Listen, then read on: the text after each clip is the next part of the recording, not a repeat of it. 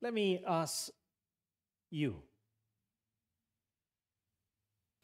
are you reading the Bible daily?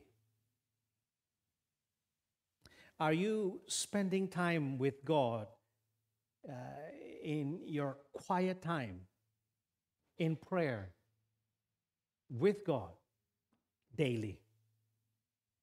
Are you faithfully and consistently giving your tithes and offerings as instructed by God in the scripture, giving us a general principle of 10% at least from your monthly income? Are you readily and easily forgive others when they hurt you, when they do wrong to you? Have you gotten rid of your old sinful habits?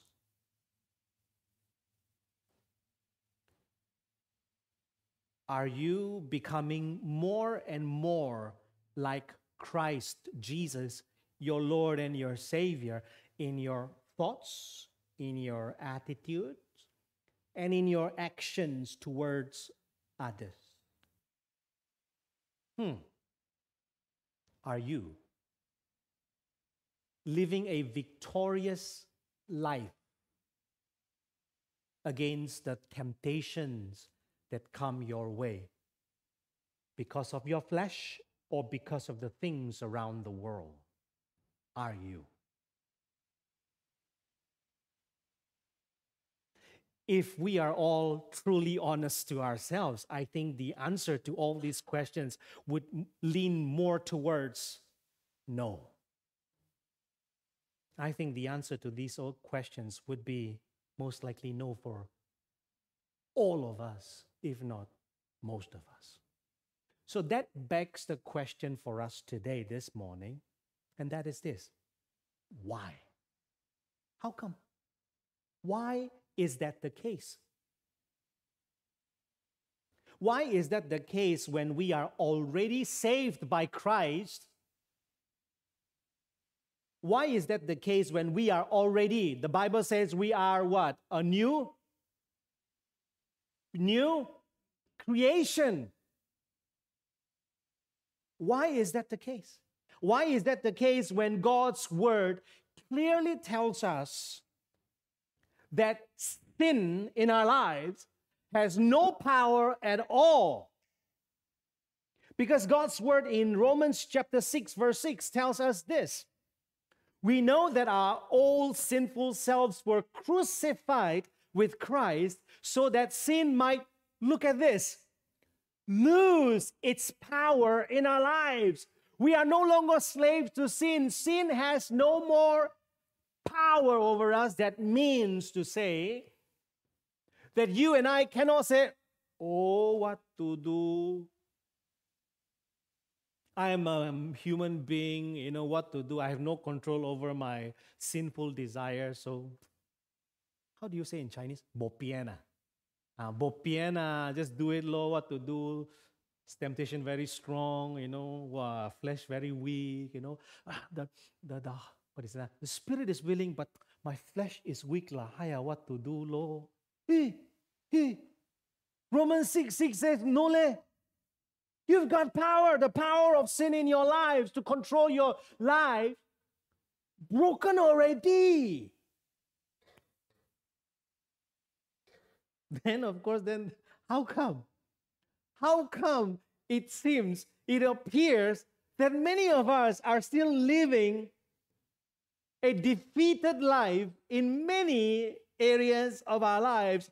It's as if, like, although we are delivered from the penalty of sin, yet we live a defeated life with sin. You know what I mean? It's like, hallelujah, salvation guaranteed. We are new in Christ. Yet, when we look at our lives, our daily lives, we live a defeated life with sin. Now, That may seem to be the reality for many of us. But listen, I stand here today to tell you something, and that is this: that you are not just delivered from the penalty of sin, but you are destined to overcome.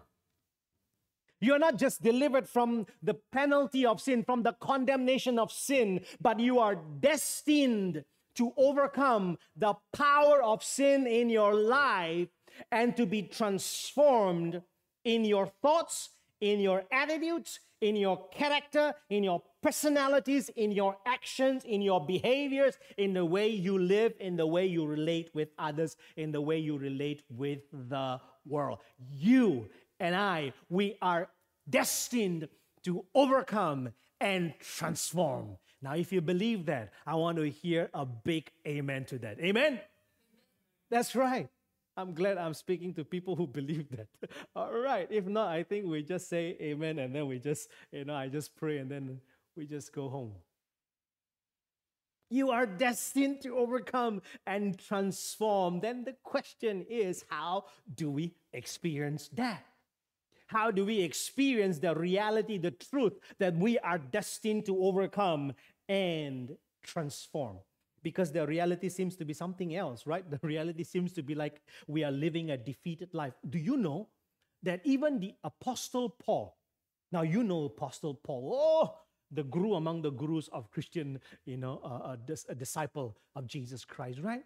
Even the guru of gurus in terms of followers of Jesus, even the Apostle Paul, one of the greatest apostles of Jesus Christ, struggled with this reality. Do you know that? Oh, let me show you if you don't believe me. It's in Romans chapter 7. These are the words of the apostle, the undisputed apostle of Jesus Christ. He said this: I don't really understand myself. Like, what? I thought you were the greatest theologian, you are the greatest follower. He says, because I want to do what is right, but I end up not doing it. Instead, I do what I actually hate. I want to do what is right, but I can't. I want to do what is good, but I don't. I don't want to do what is wrong, but in the end, I end up doing it anyway.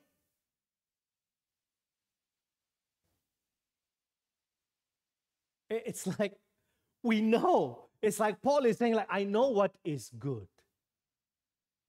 And so the problem is not that I don't know what is good, I don't know what is bad. That is not the problem. The problem is I just can't do it. It seems that I don't have the power to do what is good.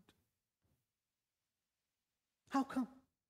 Why are we like that? It's not just Paul, but I believe we can resonate, we can relate with this. It's not just with Paul, it's with us. What is the problem? What is the root cause? Let me tell you the root cause.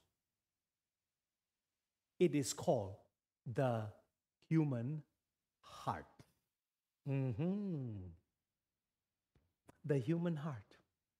You know why? Because God's word again in Jeremiah 17:9 says this: the human heart is the most deceitful of all things and desperately wicked. Oh boy, who really knows how bad it is? The only way we can describe and say it is to use the word this most deceitful and desperately wicked. But oh, to what extent? Oh, who can know it? It is the human heart. You see, my brothers, sisters, my friends, my younger sister back in my hometown, all right, my younger sister back in my hometown is having a relationship problem in this season of her life. And I have been a distant counselor for the past 2 months. And it's very tiring, you know. You counsel a person over the phone, and every time over the phone, you spend talking for 3 hours. It's like, it's like you can just imagine how drained you can be. So she's having a relationship problem, and it's been 2 months that we have been struggling and wrestling with her. The thing is this: she has been dating this guy for over 3 years. And of course, they are pretty much serious in their relationship. But recently, she began to realize that it might not be good for her to continue on with this relationship because the guy started to abuse her in different ways. So she herself was shocked. And so she decided to break it off, to break up the relationship. And so we were like, okay, yes, that should be the way, you know. But then the next moment, after a week or so, she continues on. She just cannot let go. And so I was confused. My parents were confused. My brother was confused. And then I asked, just last week, I asked, why? What's happening? And this is exactly what she said to me. And these are her words. She said this, Ata. Ata means, in my mother tongue, elder brother. My heart cannot let go. I know this is not good. I know if I enter and because they were thinking of getting married, you see. I know if I get married, I will be in trouble. I will regret for the entire life. But my heart cannot let go.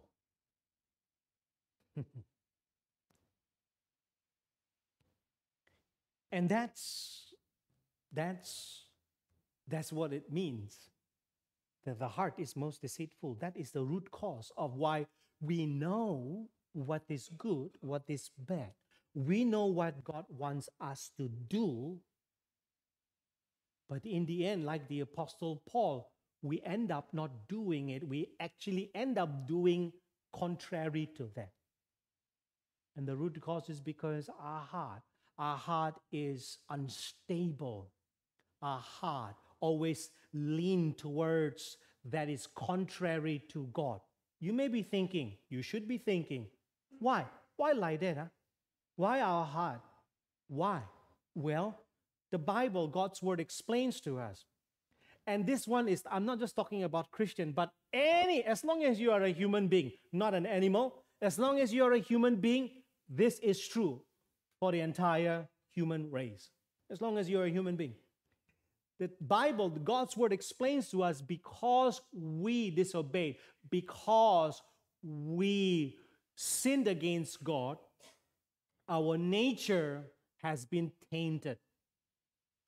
We became fallen nature, and that's why our heart became most deceitful. So then, of course, the question is, what is the solution? Right? How do we go about? How do we live? Now, I want you to pay attention to this very carefully because this is actually the main teaching for today. So please pay attention. And I want to show you this. The solution is this. The solution to the human heart problem is the Holy Spirit. Keep that for now and watch this. While Jesus Christ delivers us from the penalty of sin. What does this mean? Let me explain to you. It means what Jesus Christ did on the cross. What did he do on the cross? He died, right? But we know he didn't die for his sin. He died on behalf of your sin and my sin for the entire human race. So what Jesus did on the cross, and if we believe in what he has done on the cross, then the penalty of sin, the judgment, the condemnation that God brings to us because we sinned against God, our Creator God, and then we owe him our guilt, our judgment, our condemnation. When we believe in Jesus for what he has done, our condemnation, our penalty of sin, the wages of sin is canceled. So Christ delivers us from the penalty, from the condemnation of sin. You know how I know?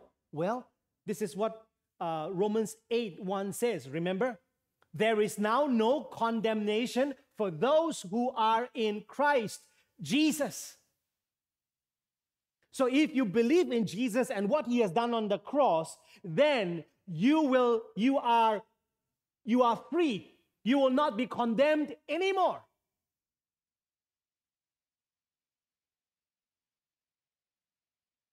Now, if you believe in this, that Christ delivers us from the penalty of sin, if you just believe this and live your life, I can tell you your salvation is guaranteed. If you just believe that, yes, Jesus Christ delivers us from the penalty of sin, from the condemnation of sin, your salvation can be guaranteed. You do not have to worry that when you die from this world, you will rise again and you will live eternity with Jesus. Salvation guaranteed. Chop. But here's the thing.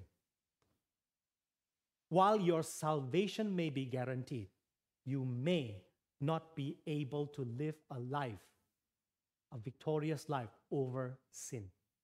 You may be guaranteed with the salvation for eternity, but you may not be able to live the life, the new creation life that God promised to us.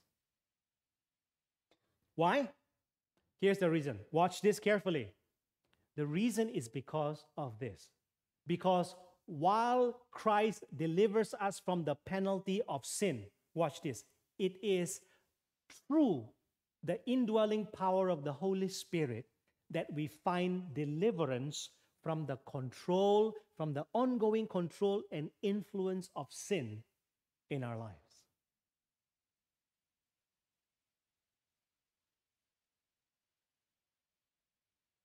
We must understand this. The second person in the Trinity, Jesus Christ, he, because of what he has done on the cross, he delivers us from the penalty of sin. We are no more condemned anymore. We receive salvation. And hallelujah, ticket to heaven guaranteed. But if we do not believe and if we do not understand the second part, the third person in the Trinity, the Holy Spirit, is given to us for what? Just to have fun. Just to make sure, oh, you are saved, okay, good. No, the Holy Spirit is given to us. You read the Gospel of John, it is very clear. Jesus tells us why the Holy Spirit is given to us. It is to help us. Help us in what? Help us to live the life that God calls us to live. Live in obedience to God. So while Christ delivers us from the penalty of sin, it is the Holy Spirit that will deliver us from the ongoing struggle, battle of the heart. The Holy Spirit is the one that helps us to live the new creation life. There is no way, brothers and sisters, there is no way to live a life of obedience without the power of the Holy Spirit. There is no way for us to overcome the power of sin without the power of the Holy Spirit. Now in Romans, it says that Christ, because of what Christ has done, you are forgiven. Your sins are forgiven. The penalty of sin has been canceled. But it is also said that it is not just the penalty of sin, but the power of sin in your life has been broken. The question is, how? It is the Holy Spirit. The Holy Spirit comes in us to break the power of sin over our lives. Because until and unless you die, I die, the power of sin will continue to tempt us. Why? Because even though we are saved, we are still in our human flesh. Our nature is still the same. Broken, fallen nature. And that's why we need the Holy Spirit. That is His work in our lives. In other words, Christ sets us free from the condemnation of sin, while the Holy Spirit sets us free from the control of sin. How do we know that? Well, again, from God's word. In Romans 8:13, it says like this: if you live according to the flesh, you will die. But if you live by the Spirit's power, the Holy Spirit's power, you can put to death the sins you commit, and then you will live the life that God calls you to live. You can put an end to the power of sin. That means you can stop your deceitful heart from influencing you to end up doing the wrong things, to end up choosing the wrong things. In fact, Galatians chapter 5 verse 16 makes it even clearer. Here's what it says: walk by the Holy Spirit, and you will not carry out the desires of your flesh. I like this. Walk by the Holy Spirit, and you will not carry out the desires of your flesh. Desires of your flesh, what does that mean? Desires of the flesh, if you keep reading from verse 16 down onwards, you will find what the desires of the flesh are. But let me just quickly read for you.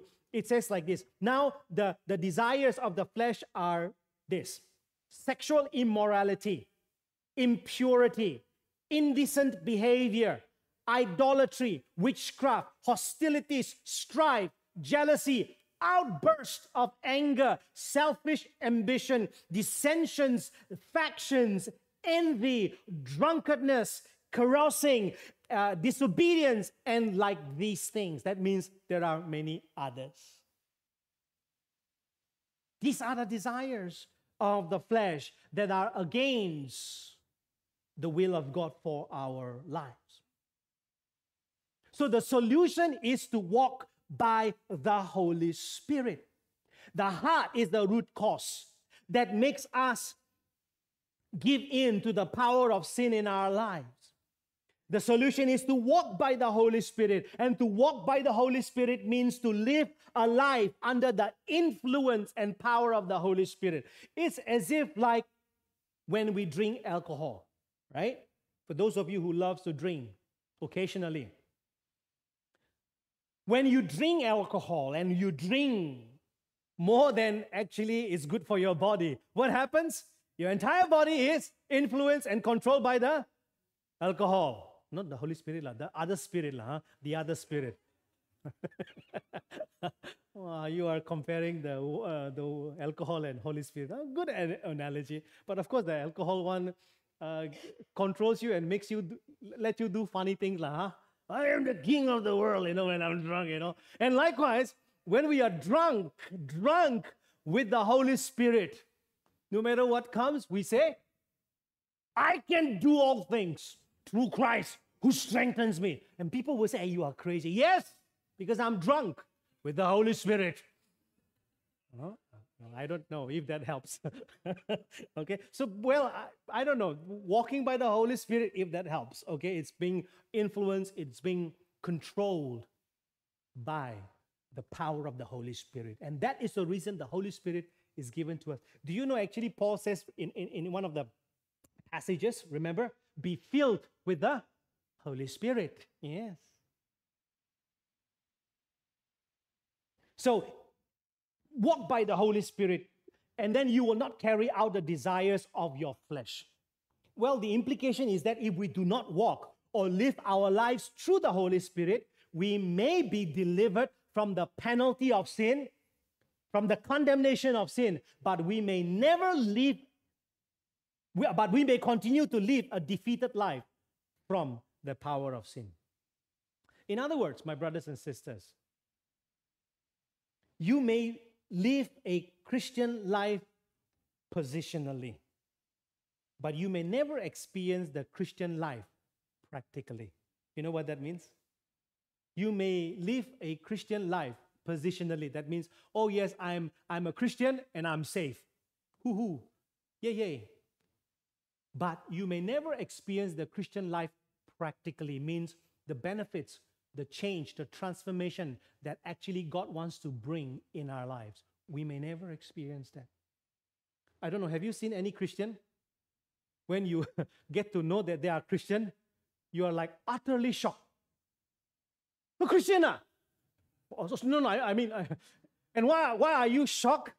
Not in a good way, it's because like, alamak, the way he speak, the way he behave, dishonest, no integrity, and he's Christian. Alamak, I better not say I'm also Christian, because if not, all my colleagues will also, oh, you Christians are like that, right?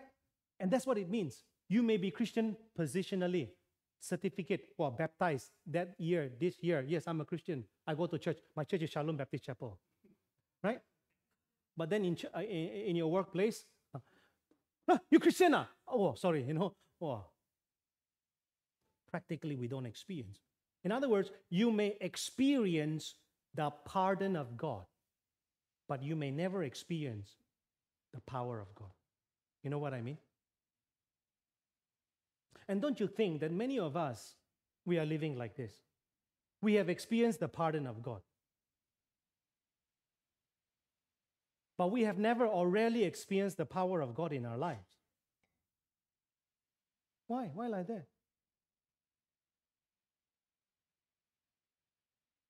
Because when I read the Bible, this is not how it's supposed to be. If it is just to receive the pardon of God, then God might as well make it a plan such that the moment you believe in Jesus, the moment you get the salvation, I let you die. Could I not? But God saves us not just to bring us to heaven. God saves us so that the days that you're going to live experiencing the power of God.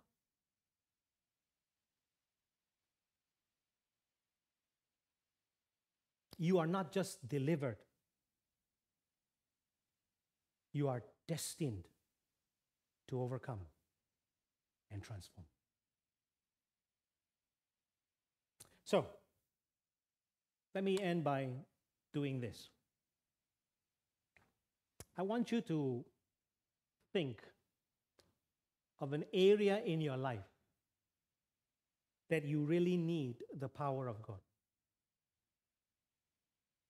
What is one area in your life that you really need the power of God?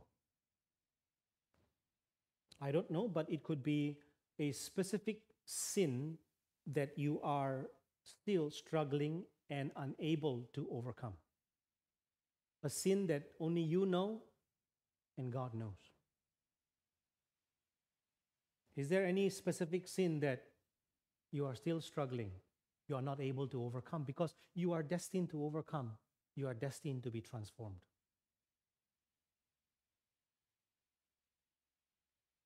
Because Christ delivers us from the penalty of sin. Christ gives us the pardon. But the Holy Spirit gives us the power of God. So is there a specific sin that you are unable to overcome? What is it? Or it could be a specific area of disobedience to God. God has already revealed His will for you in specific area of your life. But you just, like my sister, I know, but my heart cannot let go. I know I need to do this. I know I need to spend time with God daily. I need to read Bible. I need to do this. I need to pray. But my heart just cannot bring me to that place. I just can't. Do you need power? It could be a specific area of fear, perhaps, or doubt in your life. Fear about life, fear or doubt about God, doubt about your situation that you are unable to overcome or resolve. Or perhaps for some of you, it could be an area, it could be a negative part of your personality or your character that is affecting your relationship with others. Do you know, have you come across Christians who whenever they talk about themselves, they always slap themselves? I mean, not literally, but there are some who slap themselves, because they really hate themselves. Have you seen anyone? Well, you are all very blessed people. Okay. I mean, slap or rather beat themselves up means like I'm the lousiest Christian in the entire universe. How do you know that? But it's like you beat yourself up. It's like I can never do it. I can never. So it could be that, a negative part of your personality, your character. Or it could be, for some of you, some kind of bitterness or unforgiveness that you are wrestling with. And because of something that happened, you are so bitter, or something that happened and you are unable to forgive. And because you are keeping all this with you, it's poisoning your soul. So I want you to think, what is it? What is one area in this season of your life that you really need the power of God? That you really need the Holy Spirit to deliver you from the ongoing control and influence in your life, in that specific area of your life. What is that specific area in your life that is ongoing and that you seems that is out of control? You think that, today is done, but you realize that tomorrow it comes back and you are just not able to overcome it. What is that one area? I want you to think, because we're going to do something with it.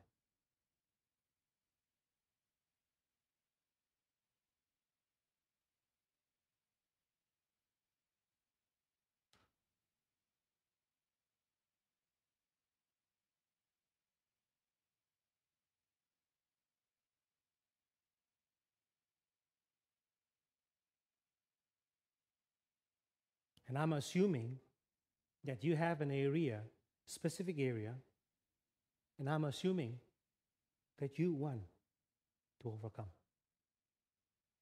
I won't be surprised if there is anyone you have given up and you say, I don't care. But if I may encourage you, brother, sister, don't give up. Give up for what? Pardon me for my language, but are you stupid to give up? Why give up? Give up for what? Why? You're disappointed with God? Of course. It's part and parcel of our faith journey. Remember the message? We all get disappointed. We will get disappointed with God if we only believe that God is all-powerful, all-loving, but we fail to trust in His wisdom. God dispenses His love, His power, according to His wisdom.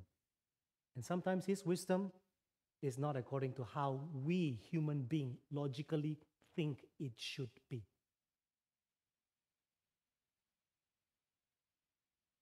I'm assuming that there are areas you want to really overcome. You want to really not just receive the pardon of God, but you want to experience the power of God. And it is the Holy Spirit that is given to us that can deliver us from this ongoing power and control and influence in our lives. In other words, what I'm saying is this, brother, sister, if there are specific areas that you are not receiving the power to overcome, that is not the way. You need not live that way. That is not the design that God wants us to. But we will always live that way if we do not understand this dynamic, this truth, that Christ is the one who delivers us from the penalty of sin. But it is the Holy Spirit that delivers us from the ongoing power, influence of sin in our life. So I want you to just close your eyes with me right now. Would you just close your eyes wherever you are?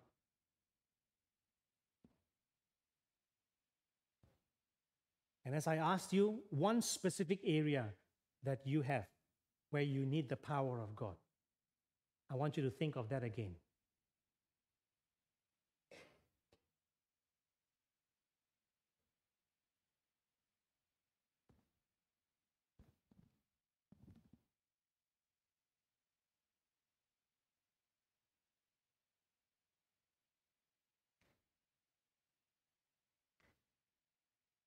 Now, for those of you who have that specific area in your life that you need the power of God,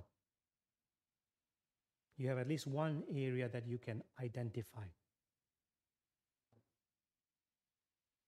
Our eyes will remain closed, but if you already have that one area, I want us to pray together, but I want us to do it in a symbolic way. So I would invite you to stand. For those of you who has identified one specific area that you need the power of God. If you have identified, would you just slowly stand from where you are? Eyes remain closed and just stand with me and we will pray together.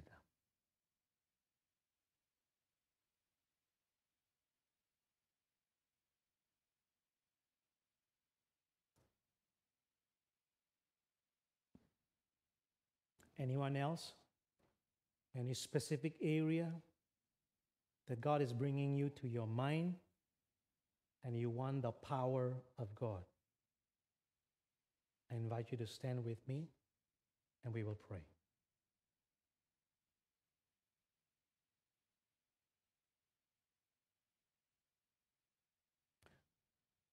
Let's keep our eyes closed, and I want to just lead you to pray. And for those of you, especially who are standing, I invite you to pray in your heart right now. And I want you to pray a very simple prayer. Pray to the Holy Spirit. Pray to the third person in the Trinity, the Holy Spirit. Why pray to the Holy Spirit? Because it is the Holy Spirit that will deliver us from the power, from the control, from the influence of sin. So right now, in your heart, would you say to the Holy Spirit, Holy Spirit, I bring, and then you mention whatever that area in your life that you want to receive the power so that you can overcome. Say it to that, and then ask the Holy Spirit, I want your power. I need your power. Fill me with your power. Holy Spirit, help me. I want you to now start praying in your heart. Keep crying out for him. If you are desperate enough, you will be praying. You will be just saying, Holy Spirit, help me. Holy Spirit, give me the power right now. And as you pray, I will be praying that you will receive that power and you will feel it in your heart right now. So come. For those of you who are standing, bring that specific area and start praying to the Holy Spirit in your heart. Come. Would you pray? Would you pray? Come, Holy Spirit.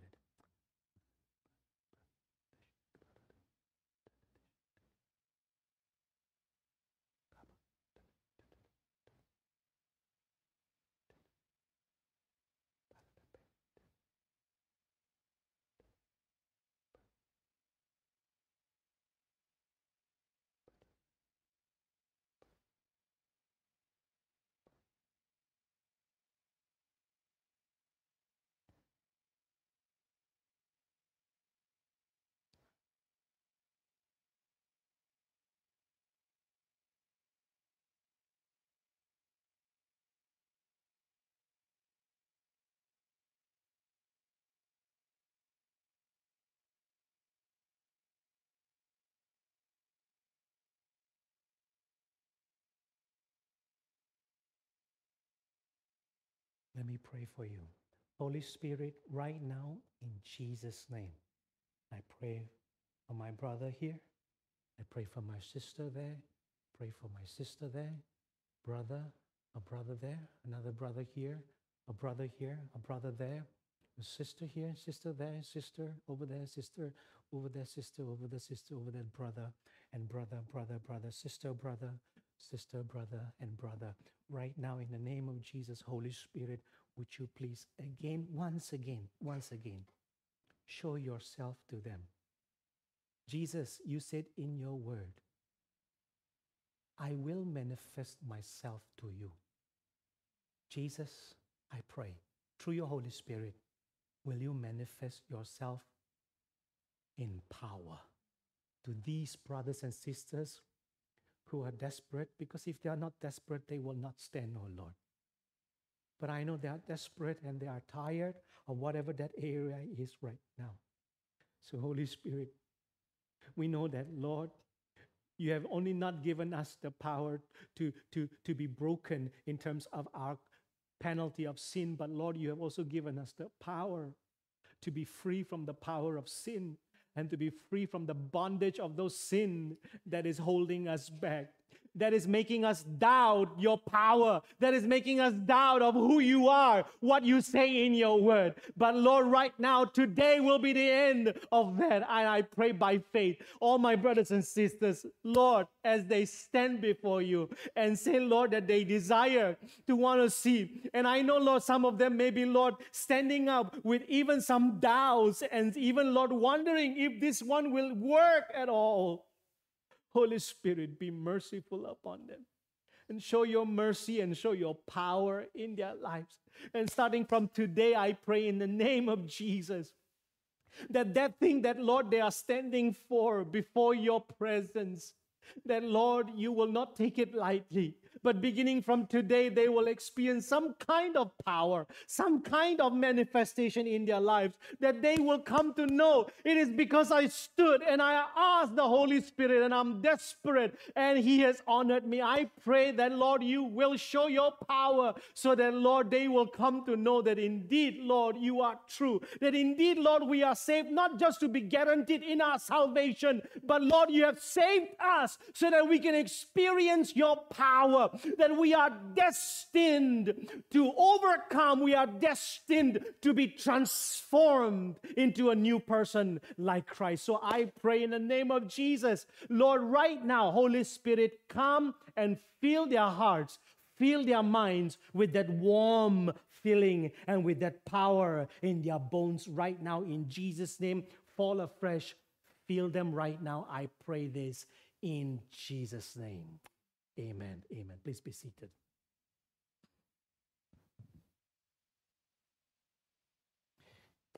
I want to tell you, take the next 5 days, Monday to Friday, 5 days. I was thinking Monday to Friday. Is it 5 days or 6 days? Okay, Monday to Friday is 5 days. Okay, 5 days. Try me. 5 days. 5 days. Every day you wake up. 5 days. 5 days, just 5 days. Okay, wake up. I tell you, it will only take a few seconds. I know you all are busy people. Pray this prayer. And when you pray, pray with faith. With all the doubts, fine, never mind, but with faith as well. Do you know faith and doubt always go together? You know that. Okay. So just pray. Pray this prayer. Holy Spirit, please help me. And when you say that, you are referring to the area that you have stood up right here. That one I don't know, but He knows. So just say, Holy Spirit,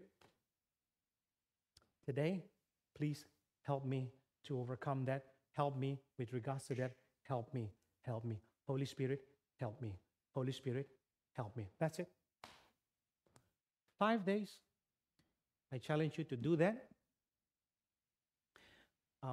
Well, I'm not saying that I experienced that power, therefore you will experience that power. God works in different ways, okay? But that was what I experienced last year. No, not last year, sorry. 3 years ago, when I had my burnout, I was like, boom, I don't want to pray, I don't want to preach, I don't want to see any one of you at that time, And then I was like, Holy Spirit, the only prayer I could utter from my mouth was, Holy Spirit, please help me. And I received that power. And I'm praying that you will somehow see that power this week. Monday to Friday, do that. And then come here on Saturday for Encounter Weekend. 9 to 4. 9 a.m. to 4 p.m. If you come, I can guarantee you will not regret. If you don't come, well, that one, very hard to say whether you will not regret or not, okay? Because you will miss something. Because we are trusting God, as Pastor Yising has said, that 9 to 4 p.m. Saturday, this Saturday, will be a sanctified time in this entire space. We're going to encounter the power of the Holy Spirit. We're going to ask the Holy Spirit to come and encounter us. So Monday to Friday, you pray with regards to that area, and come Saturday here, 9 a.m. to 4 p.m. and extend your time asking the Holy Spirit with regards to that. And it will be a guided time. of really experiencing and encountering God. So go and open the documents and look at the program and the preparation that you are supposed to do. Then you will see and you will know what I'm talking about. So the Lord bless you. And right now, I want to lead us in this song. I like to do this, okay? Sorry to Glenda, because I'm going to take her guitar and I'm going to play, all right? And so I'm going to invite David to come up. And